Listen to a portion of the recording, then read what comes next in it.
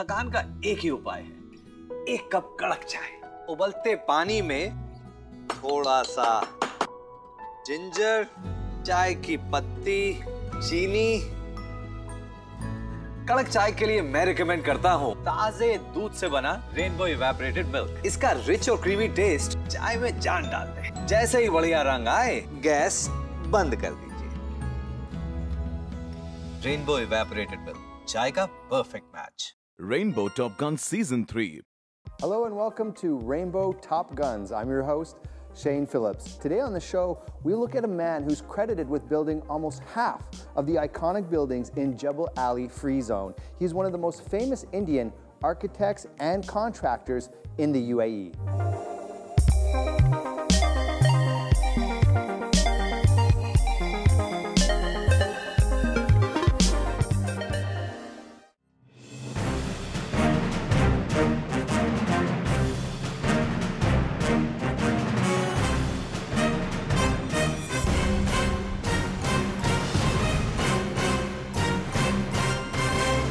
Presented by Nokia, inspired by Cadillac.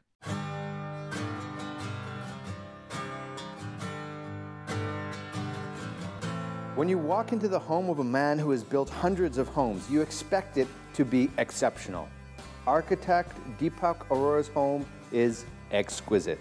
I wondered, is it design which gives the villa its unique character? The hundreds of artifacts lying around? Or is it the family that resides here? Deepak, hi, how are you? How are you? Nice to see you. Good to see you as well. What an amazing house. This has to be one of the best I've ever seen. Thank you. And so what was some of the thinking behind the design? You know, the concept behind was that let's make an open house. It's a space which you can always feel from wherever you are. And that's how you see this open feeling in this house.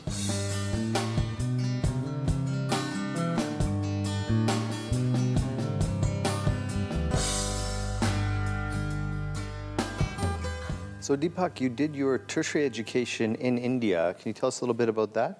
Yeah, you know, my parents, they had migrated from Pakistan during the partition, and my schooling was in government school. Most people as younger adults, they have multiple visions of what they want to be.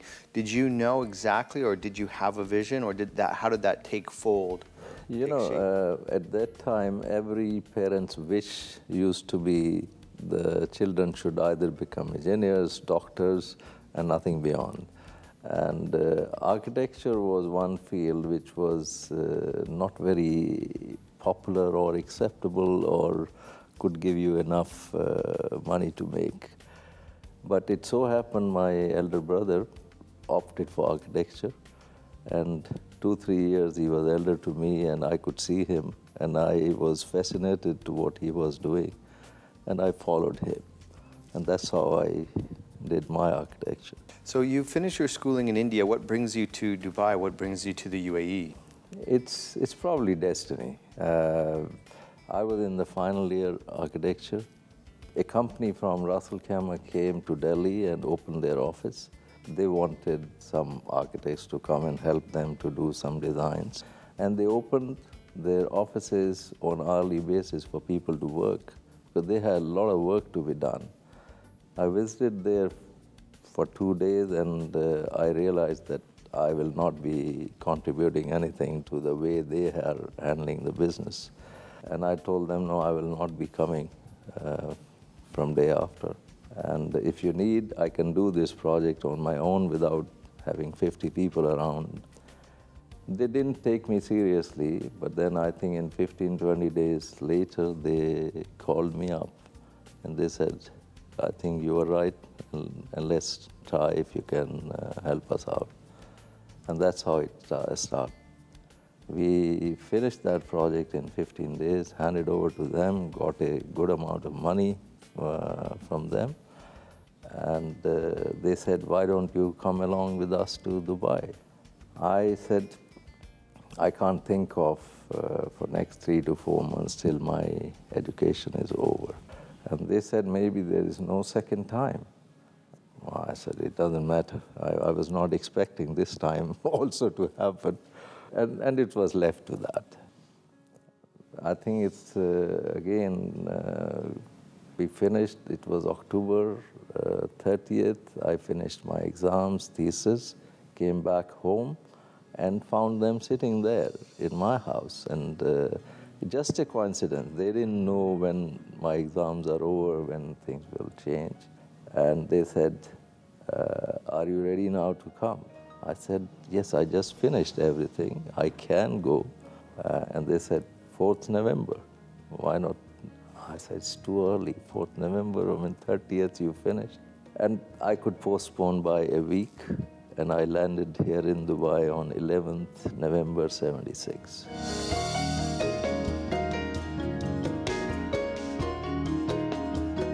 The office was in Ras Al Khaimah.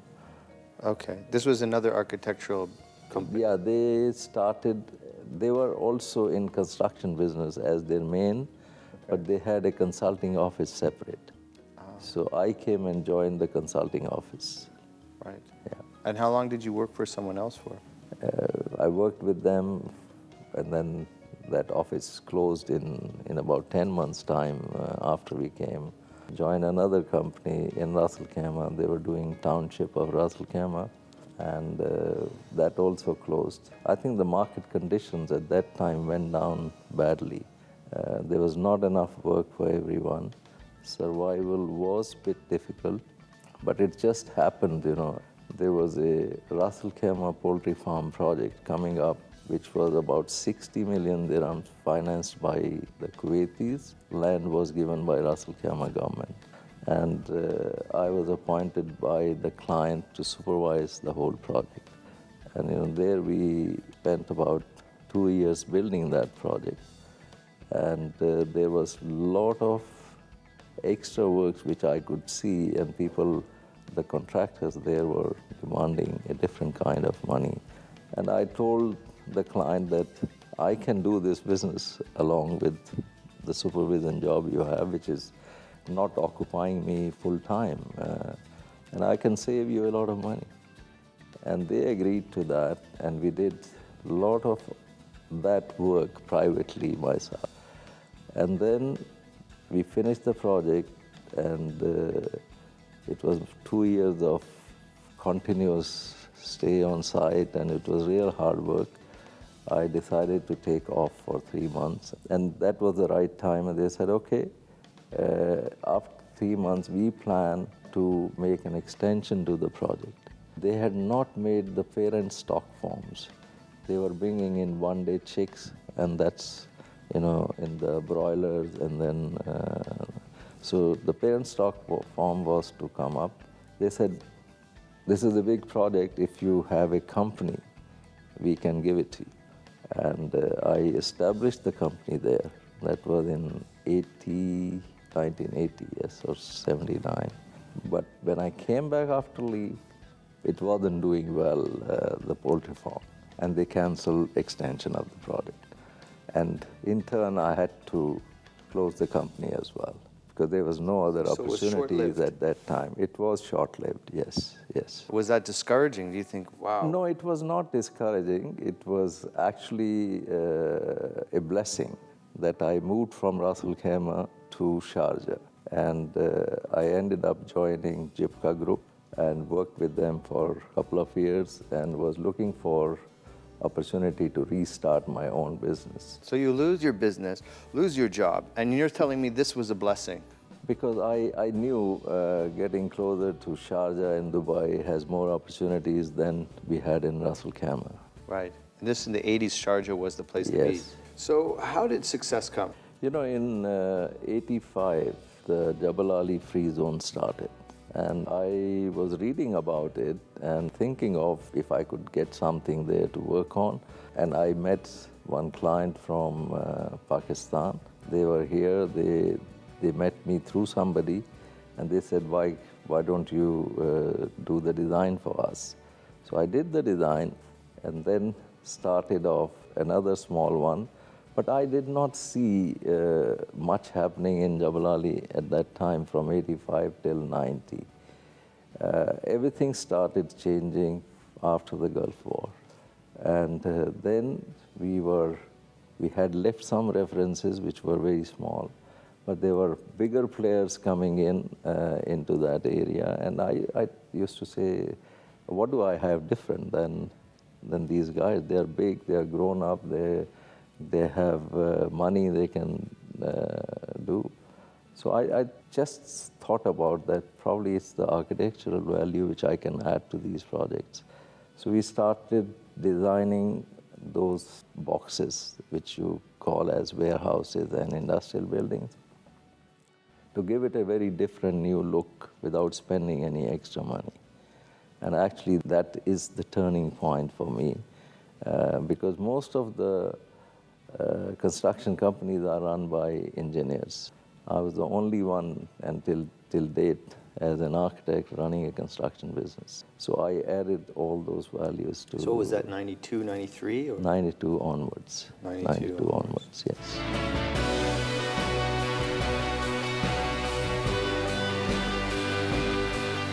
I personally followed certain principles in life, mainly perseverance. Put in your best, don't stop.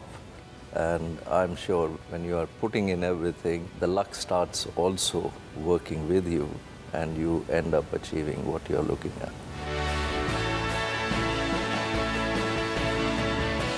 Presented by Nokia, inspired by Cadillac.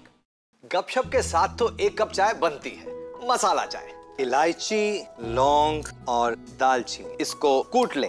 उबलते पानी में डालें, इसके अंदर चाय की पत्ती और चीनी डालिए।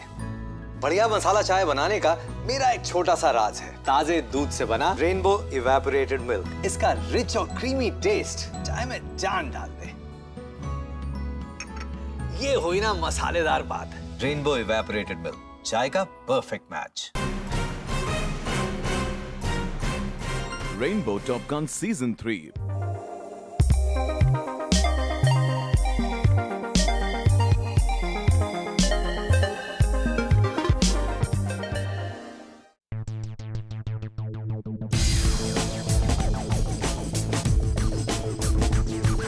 I remember him bringing a lot of the business home.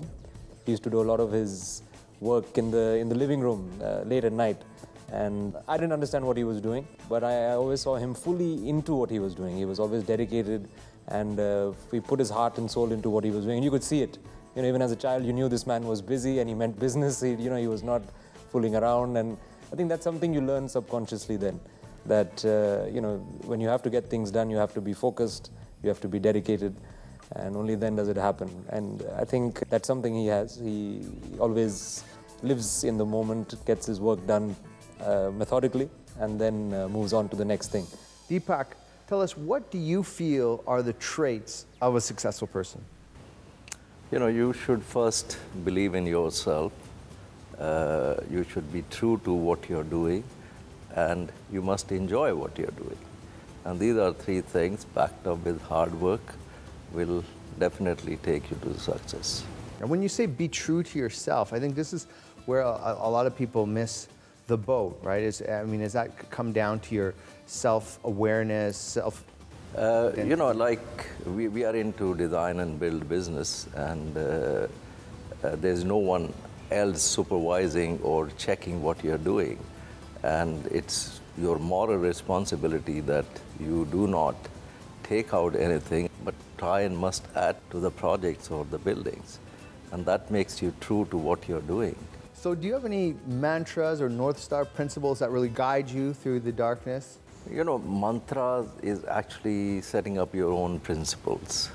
And I personally followed certain principles in life which made me to rise and fall and get up, mainly perseverance, not bogged down when the conditions are difficult for you. Put in your best, don't stop, even if the results are not very, very attractive. And I'm sure when you are putting in everything, the luck starts also working with you, and you end up achieving what you're looking at.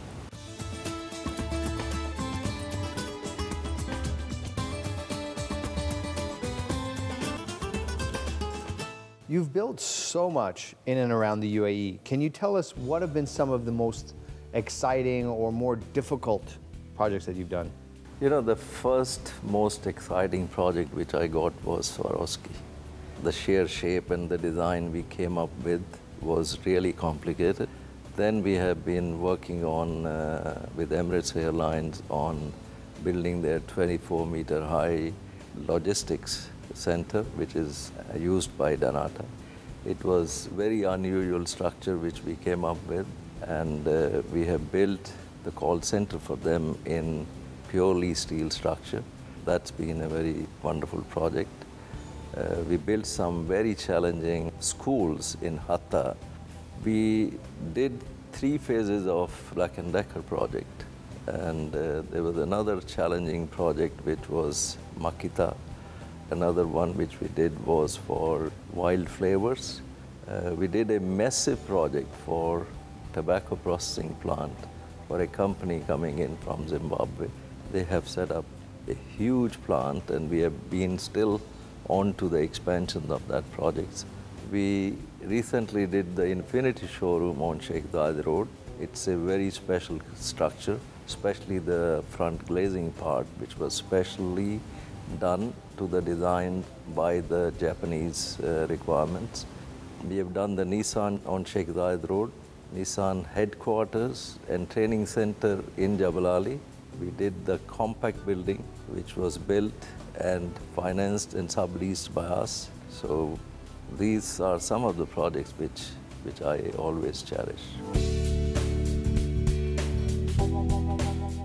Working with Mr. Arora has been quite enriching. We've been working together for around 13 years now. It's been an experience to work with him. Every project we learn something new with him.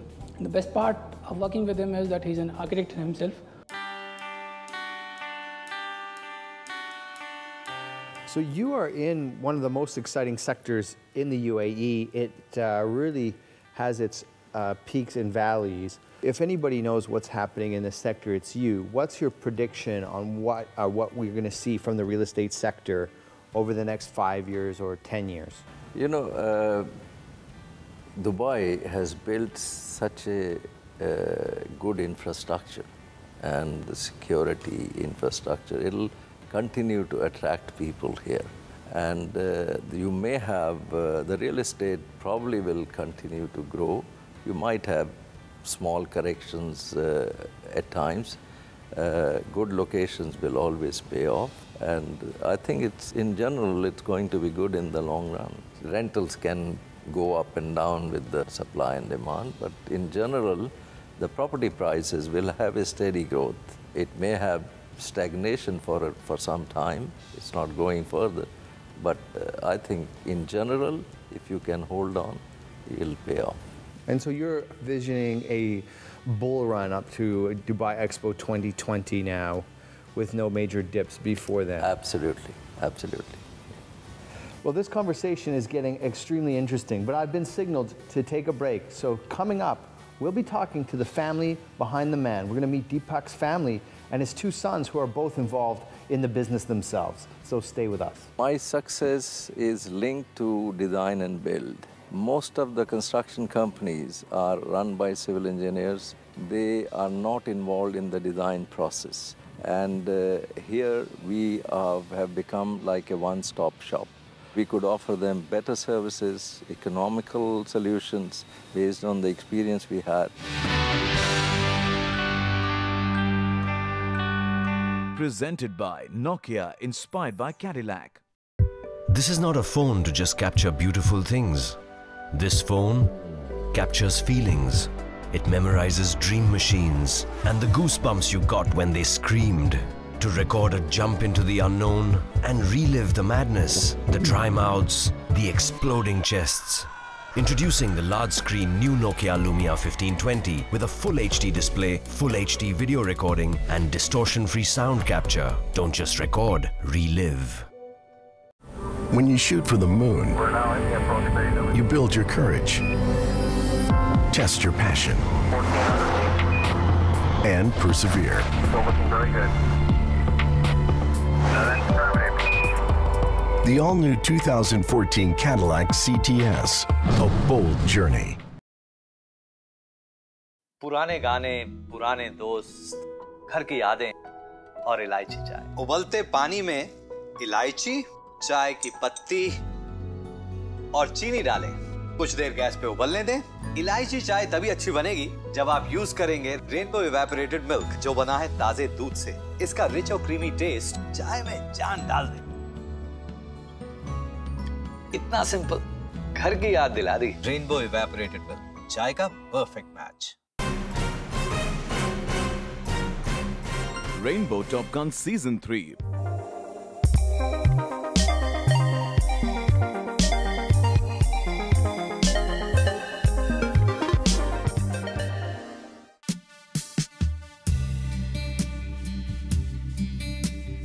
Hello and welcome back to Rainbow Top Guns. We're here in the beautiful home of Deepak Arora and his family in plush Emirates Hills. Deepak, tell us, how did you meet your wife? Ours is a arranged marriage. My parents and her parents brought us together, and when I saw her first time, I felt, yes, that's the right thing, that's the right lady for you, and that's how it clicked. And how involved is your wife in the business? My wife was fully involved in the initial days of setting up of our business. In fact, I had very little time, and we could not afford to employ many people. So she used to go, she even learned computers, learned accounting, and for the first 5-6 years, we have run our business without any accounting. Mainly in the initial years of the business, I tried and gave all my time and support. While he was busy doing other things, I used to do the banking and running around and being in the office. So I did that for some time, till the boys came in. Then I took a back seat gladly. She's taken care of everything else. Dad's taken care of the professional side. My mom's, nutrition and keeping us healthy and happy. And parent-teacher meetings as well. She's been to all of them. I have 3 boys to cope with now, but very soon I'm getting 2 beautiful girls into the house who are going to help me take care of these boys. So I'll go back to my 1 boy all over again. You have 2 sons. Yes, they're very career-oriented. They work very hard. They have been very disciplined boys. And Raghav, the elder one, decided that he wants to do architecture. Younger one started off his career as computer engineer, and in the first year he opted out and he said, no, I don't like it. I rather go for civil engineering. And he took up civil engineering and followed up with masters in construction management. And now they're both in the business? Now they're both in the business with me. And I see them putting in a lot of hard work, trying to take things forward. He's very balanced in his emotional response to situations. If he wins a project, he doesn't go over the top, or if he loses some projects or money or whatever it might be, he doesn't get in a depressive state. He stays quite focused, balanced, and I think if you maintain that balance, you go, in the long run, it suits you well. I think he's very calm and very shrewd with his ways, and he's very funny also at the same time. Deepak, what inspires you? As an architect, inspires me all the good work I see done by other people or other architects as well. But there are 1 or 2 main guys who left an impression on me. One of them was the place I was working with in Delhi while I was graduating. The second person I met was in Dubai, Norwegian architect who's a very, very nice person, a very nice human being who could do things with his own hands, not only just sketching or drawing, but even to cutting tools, woodwork, joinery. He can put his hands into anything, and that was amazing to see that guy doing it. And I really picked up a lot from him during my initial days here. Do you have any dream projects? Is there anything out there you haven't done that you'd love to do? I think we haven't done many things. I would look forward to more and more challenges the way it comes. Dream is always big, but let's see if it works out well. What's the secret to your success? Because there's so many architects in the market. What makes you different? You know, my success is linked to design and build. Most of the construction companies are run by civil engineers. They are not involved in the design process. They only tender for projects designed by others. And here we have become like a one-stop shop. And here we could offer them better services, economical solutions based on the experience we had.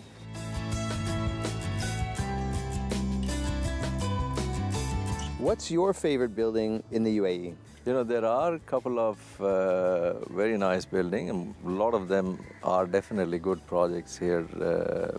But one of them to name is Burj Al Arab, and Burj Khalifa, of course, being the tallest, has a different scale to it. Other than that, I think which is not being so much noticed is the Index Tower. It's one of the most beautiful buildings I have seen from inside. Deepak, I want to thank you so much for coming on Top Guns today. We think we've learned so much. I think the bedrocks of the big takeaways for me anyway, were the hard work. You know, success is not a sprint, it's a marathon. It's slow and steady wins the race. And don't focus on making money. Focus on doing a great job and providing a great service to your customers. So thank you so much. Thank you.